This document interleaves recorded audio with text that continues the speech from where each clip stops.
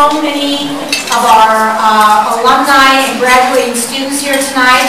This is our first alumni-student networking mixer, and with this kind of turnout, we hope that it will become something that we do twice a year. So you have demonstrated that this is perhaps a format that is good after work on a Thursday.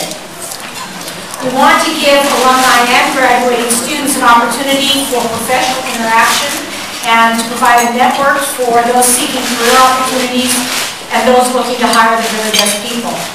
So part of our plan was, and you may have noticed you don't all have the same color coding on your name tags. So this is part of our identification of you without being, completely transparent. Okay, so now I'm going to tell you what it means. So those of you who have lavender on your name tags, you have been classified as a consultant, an educational entrepreneur, and working in the private sector. Those of you with the turquoise blue are counselors and therapists. Those of you with the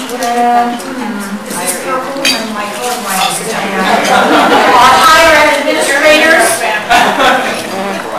Those of you with more red, that's what I have, are higher education faculty. Those of you with green are K-12 administrators. Those of you with a light blue are K-12 teachers. And those of you with the gold are students. Now, you may have fallen into more than one category, and that traditionally happens, but we took the liberty of deciding which category, if there were multiple, we put you in. I want to take a moment to introduce some special guests who are with us tonight. Several members of our Board of Counselors are with us. And first of all, I want to introduce the chair of our Board of Counselors, as well as a member of the Board of Trustees, and her husband, and that's Dr. Roger and Barbara Rossier.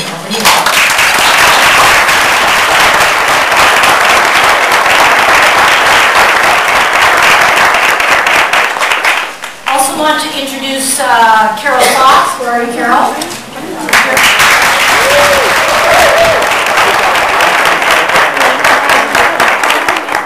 Carol's list of accomplishments is the fact that she's the president-elect of the USC Alumni Association.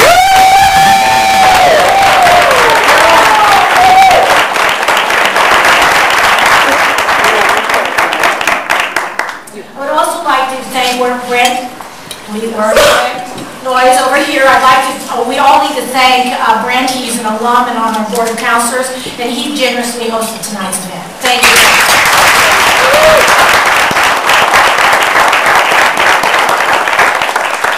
And also, hot off the press, and if you read your email blast we sent out this afternoon, is that U.S. News and World Report's annual rankings have come out, and the Rossier School is 22nd, so we're in the top 25 schools of ed.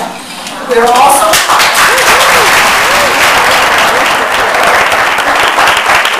We're in the top 10 of schools of ed in private research universities, and our 2 programs will rank in the top 10. That's our higher ed program is ranked 5th, and the K-12 leadership, K-12 administration is 9th in the country.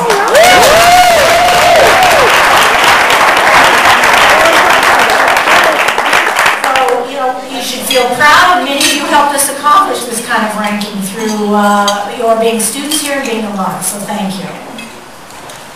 Many of you already know that the USC Rossiers School is celebrating a landmark birthday this year.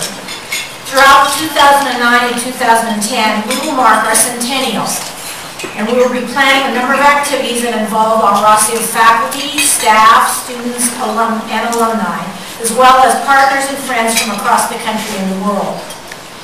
It's important to note that while the Rossier School celebrates its centennial birthday this year, we are not your grandmother's school of education. So far, the 21st century has been a watershed decade for the school, and we are poised to make even more innovative and impactful contributions. And I want to give you 3 examples. There are many I could give, but I've chosen 3 tonight. We all know of the persistent shortages for well-prepared teachers in the United States, particularly in urban schools.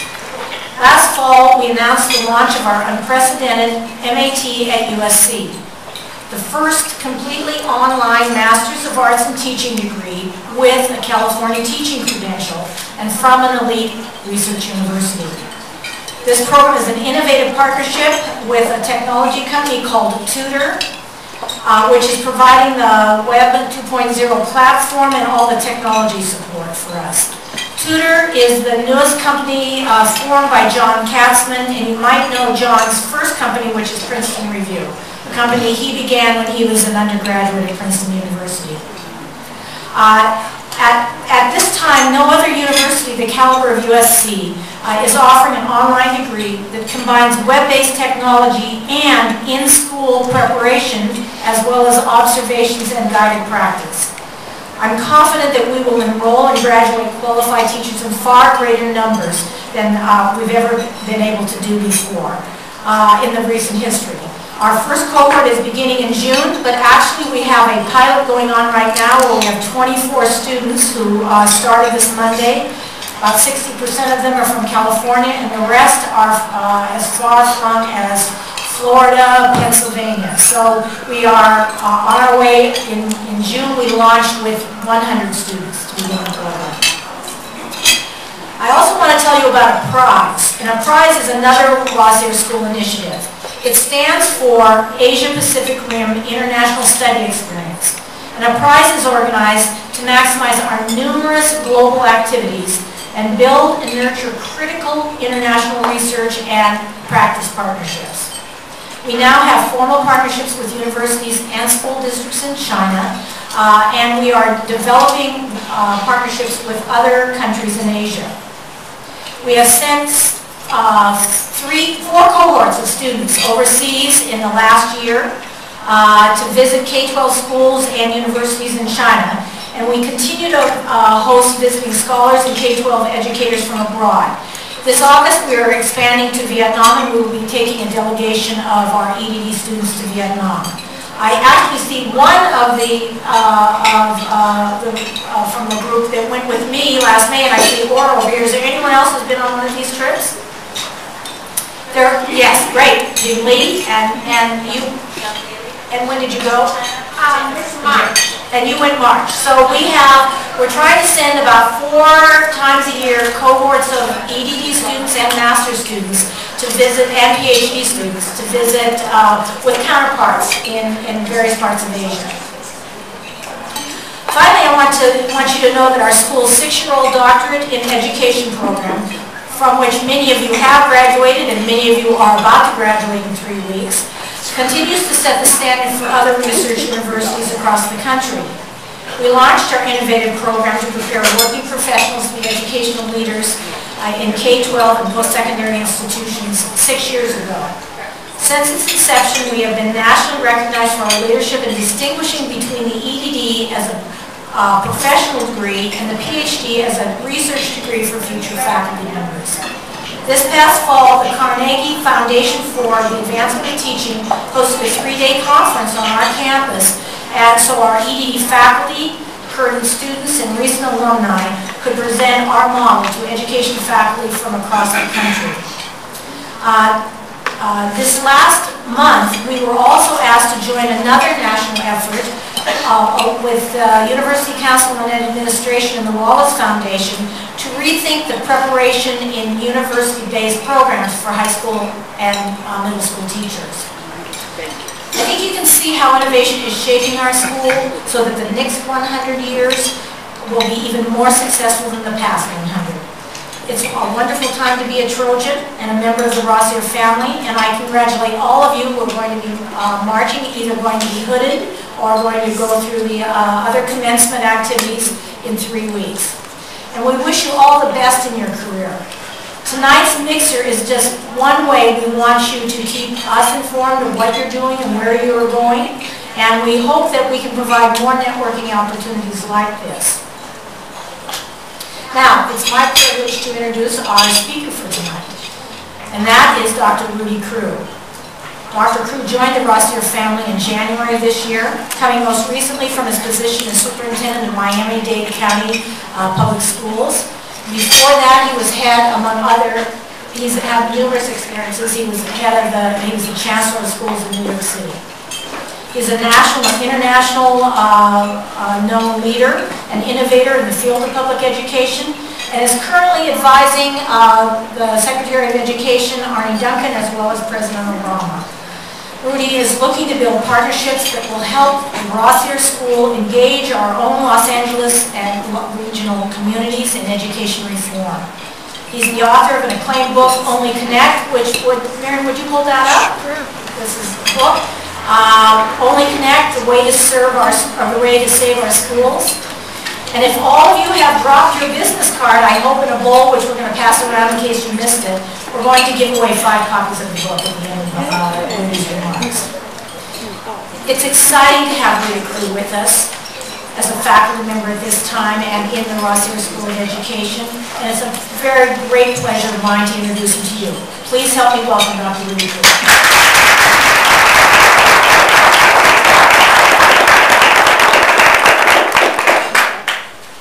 Karen, and good evening to everyone. Good evening. No, you're required to say something back.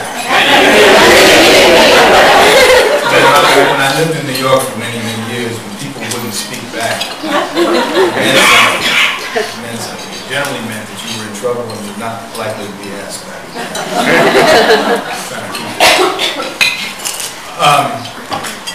Thank you very, very much for allowing me to have the opportunity to speak with you, and more importantly, for joining what I think of as really a family that I have known and in some ways been a part of for some period of time. I did all of my initial teaching career here in Pasadena. My administrative career began in LA County as well. I was principal at Hawthorne High School. I was principal at Inglewood. Taught in Pasadena, taught in rather as assistant superintendent at Duarte. So I know the area very, very well. Admittedly, it's changed over the number of years, but I still have many friends and some family that are here. I thought what I would try to do in a relatively short period of time is sort of create a sense of what these last several months have been relative to the political landscape, and why this gathering actually has relevance in the context of what's happening in the nation. Educationally, we are sort of trying to restart our engine. By that I mean we're trying to actually understand what happened out of No Child Left Behind in the last 8 years, and then kind of trying to morph from that to a whole nother, if you will, globally sensitive context of public education, one in which there's a greater relationship between what's happening globally and what happens in a given elementary, middle, or high school. But we really don't know yet enough about what that implication, what the array of implications may be. And so we struggle, as I think it would be fair to say now, in Washington circles, we struggle with this question of really what should this relationship be? How would we translate that into a meaningful curriculum? What would the new assessments of children and their performance in school be? And in what areas should it be? I started my career as a high school teacher teaching English in Pasadena. I feel very strongly that the content of language and the content of a high school curriculum really hasn't changed that much, even though I'm now 58 years old and started my teaching career at 28 years old. We really haven't changed a great deal. We've had a lot of motion that we actually wrote about as change, but it really was not movement. It was just simply motion. Now, as the demographics have shifted, as communities are struggling to actually try to figure out how to raise performance and, if you will, become competitive, whether it's globally competitive or locally competitive is really sort of always an open question, but at least become more competitive. It asks us, this moment asks us to actually sort of start thinking about what are the core sort of bodies of work that we should be in. Not the 50 things that we should be doing, but what are the 4, maybe 5 buckets of work that we're going to be in for the next several years. And all of us, whether we're teachers in the school, whether we're alumni and support public education, whether we are administrators in schools, we're going to be in these buckets. So I'd like to kind of devote a little bit of time to what I think those buckets are going to be. And then end on, or maybe begin on what I think is maybe an example of where I think we have to all kind of sort of still place our soul. In I don't know, maybe 2001, maybe 2000, when those of you who know my background know I worked in New York City with Rudy Crew. In the last maybe 6 or 7 months of my tenure as chancellor, it was just a very rough time. And anybody who chronicled and followed that period of time knows that life in New York is hard, work in New York is hard, and then work with Rudy Giuliani, there's no description. So, towards the end of my, what I didn't know to be the end of my tenure, but towards the end of my tenure, I remembered having this deep feeling that I think happens in every educator's life, which is the feeling of just being so completely exhausted that you've put your shoulder to this wheel morning, noon, and night. You have done the Sisyphean act of trying to push the rock uphill. You've done it in public, you've done it in private, and you are exhausted. And I remember being hounded by the press one day, and I decided I would escape it all by virtue of going to a school. I got in the car, and I had my security people take me to a school near my office, which was in Bed-Stuy. And I got out of the car, walked into the school, and decided I would just walk into any classroom and just be with kids. It's what I started my career on. It's what I wanted to feel that day, and I wanted to kind of resonate with the beauty and the power of how young people make sense out of the day that I was struggling with. But for them, it's another day. And I needed a whole different platform of thought. So I walked into this classroom in a school in Bed-Stuy. And it was a 4th grade classroom. And a young boy was sitting down at his desk, and he was fast with an eraser trying to get an answer right on I couldn't tell it was a test at first, but it actually ended up being an assignment in class. And I looked down at him and I said, "Son, what are you doing?" He said, I don't understand this assignment. I said, "I can't get it right." And there he was, erasing and erasing and erasing. I said, "Well, did you study?" He said, "Yeah, I studied." I said, "Well, did you have homework in this? And did you do homework?" He said, "Yeah, I did the homework." I said, "Well, you stay at it, son. You'll get it. You just stay at it." Whereupon I walked around the rest of the classroom, and on my way out of the classroom, he tugged on my suit. He said, "Who are you anyway?"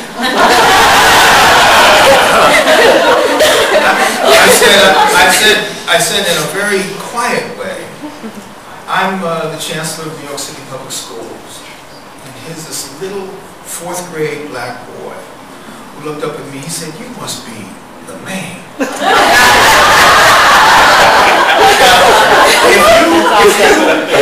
If you need affirmation, if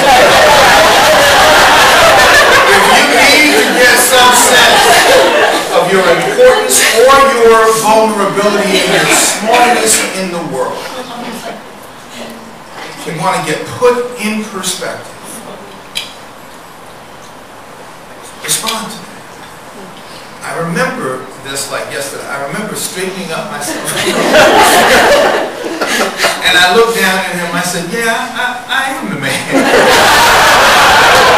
And in my mind, I'm thinking that may only be for about another 20 minutes. Right now, between you and me, I am the man. He looked back up at me. He said, "Are you in charge of all the schools?" I said, "All of them, son. All of them." He said, "Do you like your job?" I said, "Son, there are days on which this is a very hard job, but I like it all the time because I get a chance to meet young people like you." He said, "Are you any good at it?" True story. I said, "You know, some days I'm pretty good at it, and other days I really, really am not." And he looked up at me in the most powerful, most beautiful set of eyes I've seen in a child in a long time. And he said, "Will you stay at it?"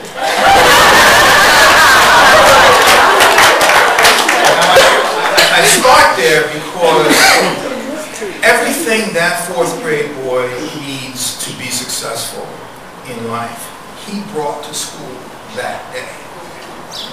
There was nothing missing from his arsenal.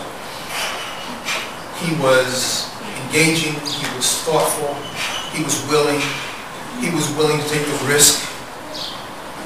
He presented himself in a way that suggested that he was willing to commit to whatever the effort had to be to get that math problem right or to figure out what I was doing in his classroom.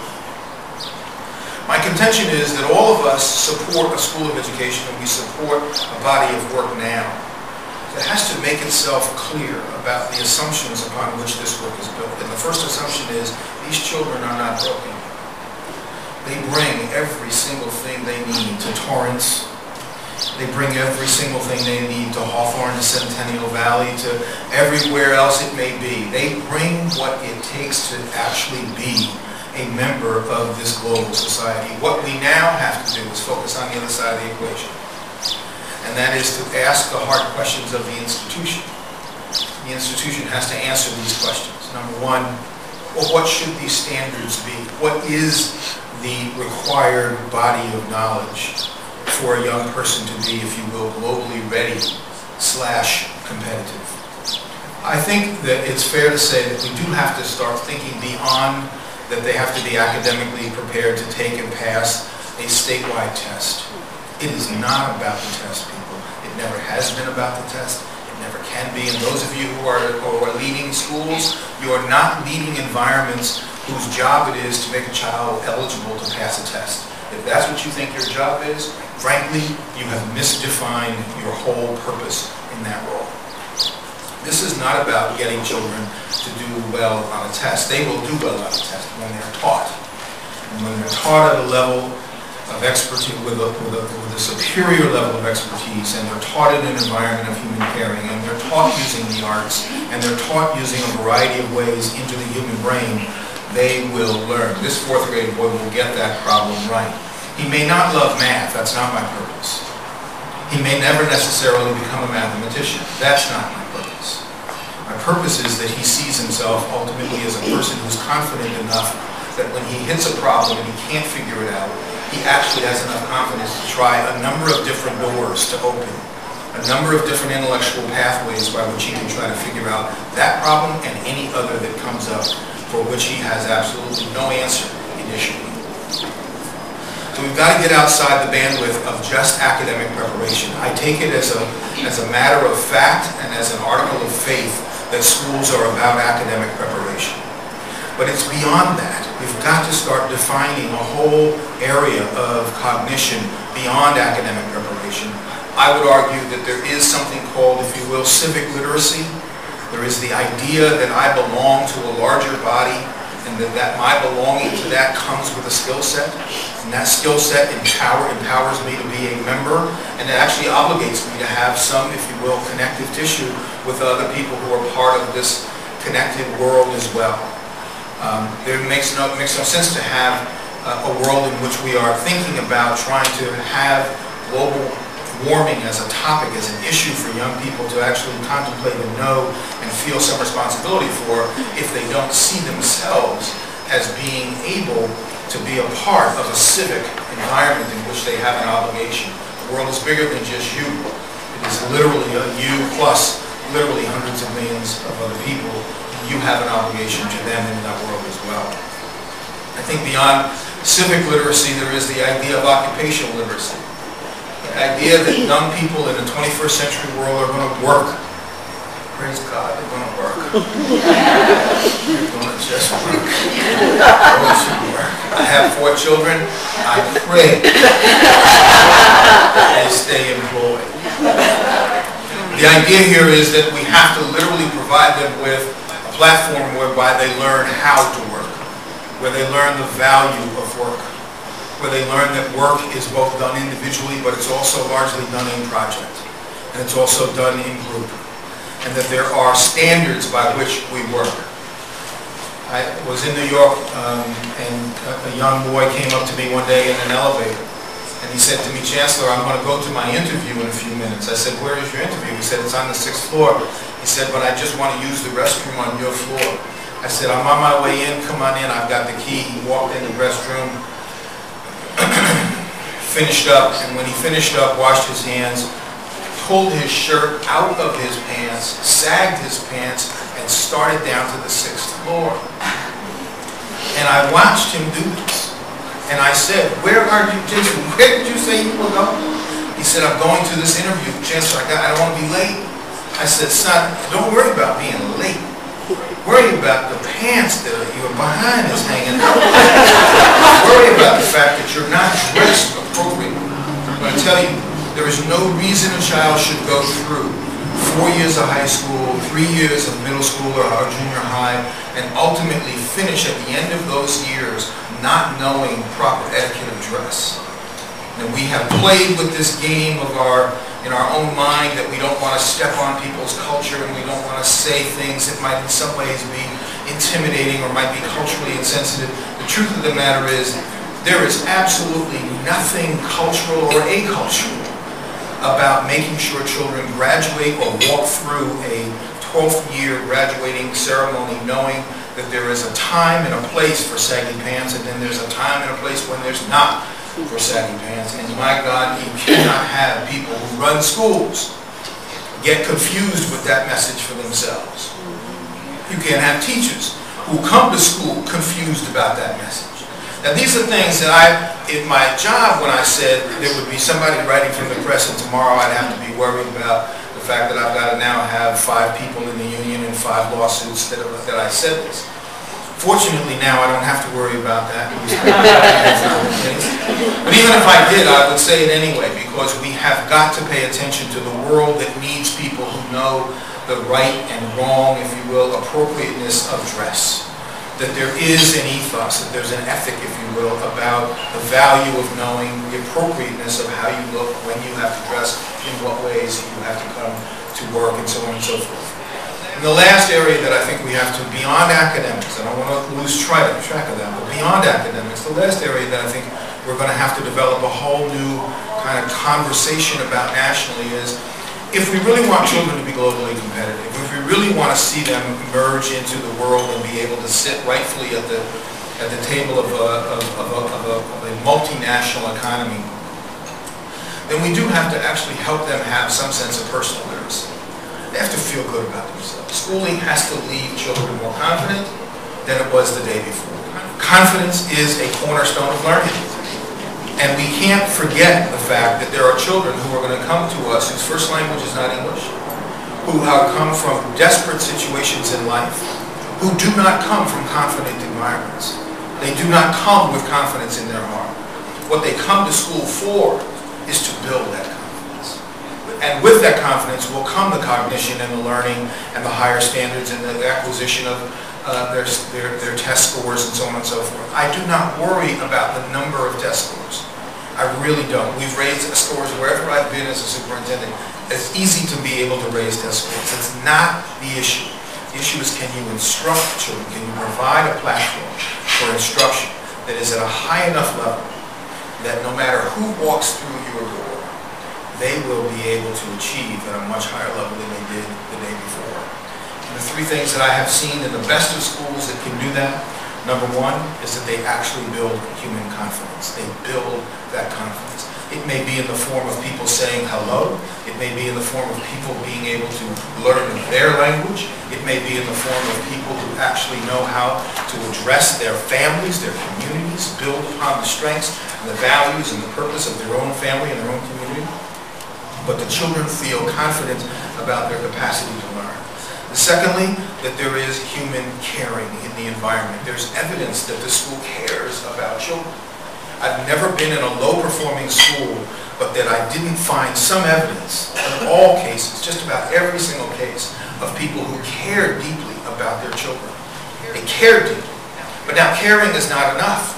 Caring is not helping children or advocating children from learning gerunds and participles. That's not caring. That's essentially an insidious kind of racism in some cases. What you do have to do is you do have to literally, beyond human caring, you do have to, in your own classroom, in your own school, you do have to have an entirely wide open array of strategies by which to teach children. And this is what I want to end on. My father was a musician. I grew up in New York City, in Poughkeepsie, New York, where my father played music for a number of years. When he was a musician, I learned to play the radio. But he played for Duke Ellington a number of years when I was very young. My mother died. And when my father sent me to school, he always talked to me about the value of knowing music. Now, I didn't connect those dots at this point. One of the things that I learned as I got older was that I had a real ear for jazz. To this day, that is my one genre, if you will, that I stay in and love very much. I became a member of the Lincoln Jazz Center board in New York City. Wynn Marsalis is the musical director there. Wynn and I became very close friends. He invited me one night to a concert where all of the musical arrangement was around Duke Ellington.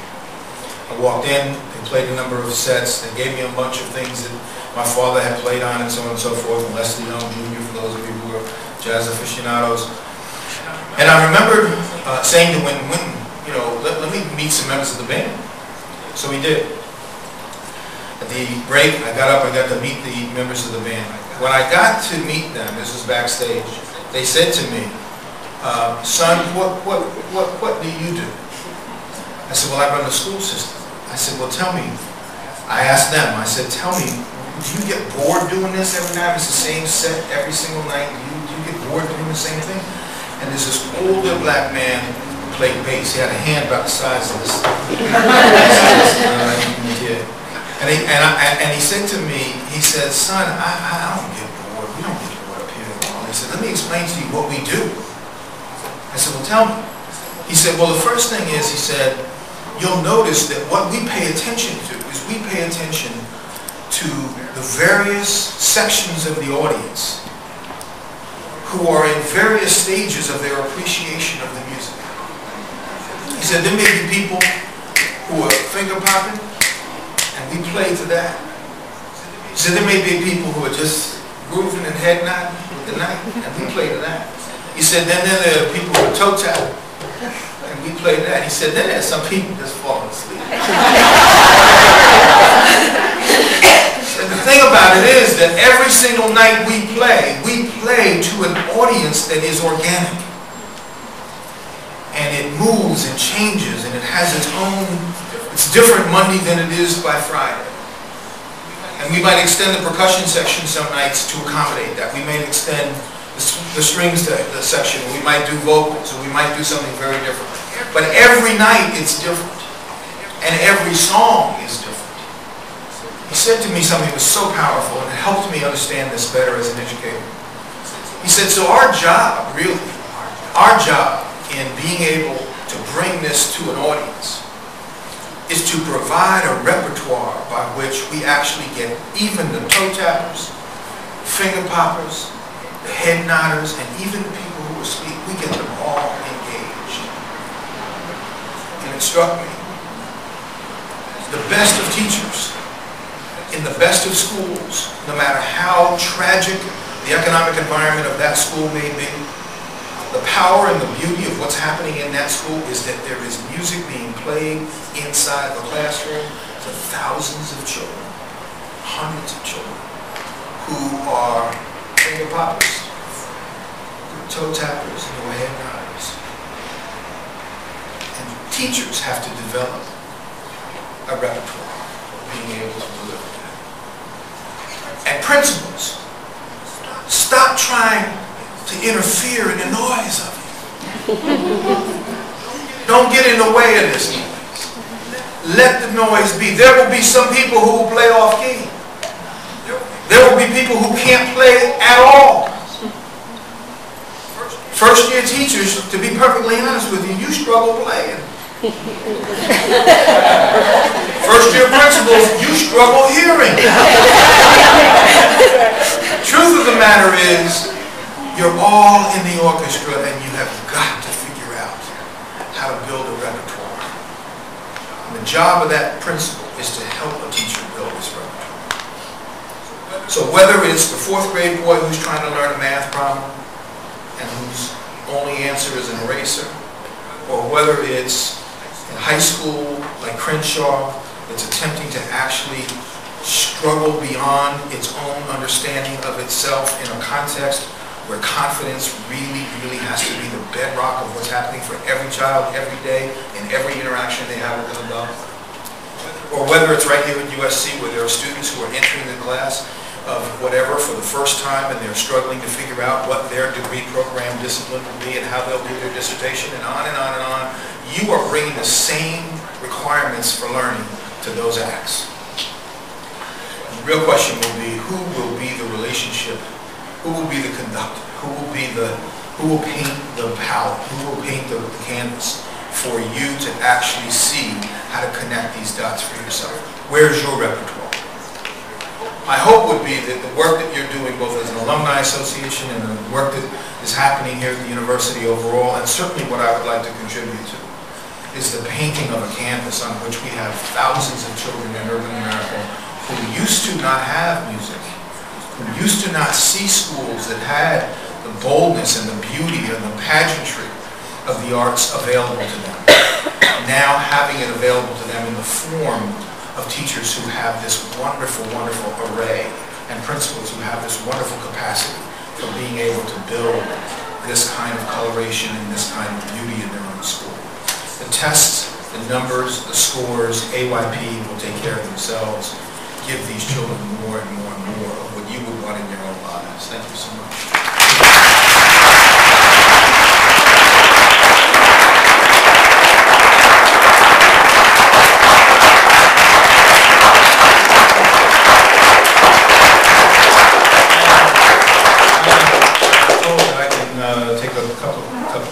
Questions? Hearing none, thank you very much.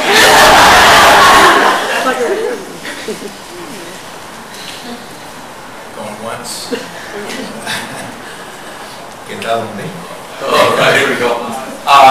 Given your experience, how would you define exemplary leadership in education? Everybody hear the question? The question was, given my experience, how would I define exemplary leadership?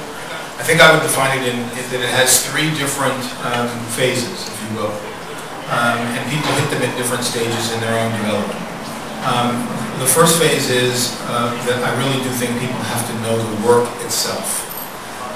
There's a technical, if you will, architectural piece of leadership that I think is extraordinarily important. By that I mean there's a knowledge about things like literacy that I think we just can't do without. There's a knowledge about how the human brain works that we can't do without. There's a knowledge about the way by which to organize schools and organize and manage the day that I think you can't do without. There's a knowledge about parents and engagement and community that I just don't think you can do without. So that all, if you will, is a content of what I mean by the work. The second part of it, however, would be that there is the sort of leader as warrior. And that really has to do with the ability to be strategic, to know when to push and when to pull. There are different times that you would do different things. And I think, frankly, what I've seen is that people don't know when to do what and they get themselves sort of sideways. It looks like a giraffe trying to dance, and we hurt ourselves. The third area would be reflection. Leadership has to be reflective. There has to be a way where we step outside the moment, and frankly outside of ourselves, and get bigger than ourselves, and ask really hard questions of whether or not the policy is working, whether or not we're doing it appropriately, whether or not others see us as we see ourselves, and vice versa.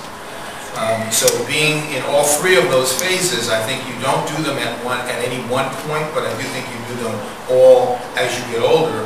I'd like to think that by this time, having gone through New York City and Miami and several other school districts, Sacramento, Tacoma, Boston, I'd like to think now that I'm in a position where I can pretty much assess where people are, and then more importantly be able to help them through each one of those phases. Thank you. You're welcome. Yes, ma'am. Well, it feeds actually right off of what you were saying. I'm a former Crenshaw High teacher, but now I'm an administrator in LAUSD, and we're dealing with dramatic changes in the way we support the things that you were just speaking about. Right. What would you say as a word of advice to those of us who are struggling to keep our schools afloat and our district moving in the positive direction that it has, given the tremendous challenge that we're facing with laying off thousands of teachers and administrators?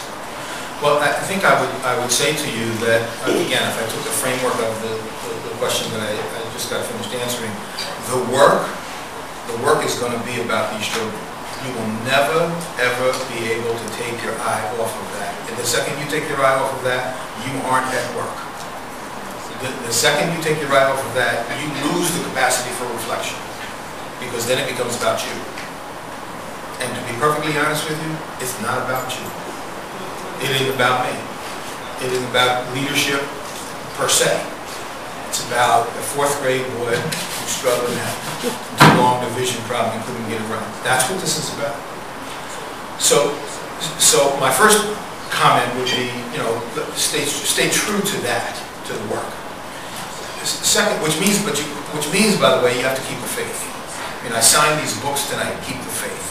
Because to be perfectly honest with you, this is what you will need to get through these next several moments. This is about faith, and I'm not talking about a particular religion now. I'm talking about faith. I can talk about it religiously if we wanted to, but it's not Sunday. But it is appropriate to talk about it from the standpoint of keeping a vigilance on what we said we were about. And the last part of this is that I do think that you have to be strategic. You have to know when to leverage what you've got as a problem and can leverage it into a real solution. All problems that have been presented here in the last several months vis-a-vis budget cutbacks and so on and so forth, all those problems are not necessarily bad. If I were still a superintendent, I would be looking at these problems and trying to figure out where's the silver lining in this problem. And there are some. And so we have to actually be willing to look for that and to kind of turn the canvas just a tad bit to the angle so you can see a new angle, you can see a fresh new angle. And good leaders know how to do that. They know how to turn the work just enough that you get a new perspective. The artists call that a sort of a change perspective, or I can't remember, I read this in a book at some point, but it's really this sort of you get a different version of the same problem, but you look at it at a different angle. One way of being able to do that, for example, is to ask yourself, who else and where else and in what other countries even are they solving this problem differently? So I look, for example, at math instruction in the United States versus math instruction elsewhere in the world.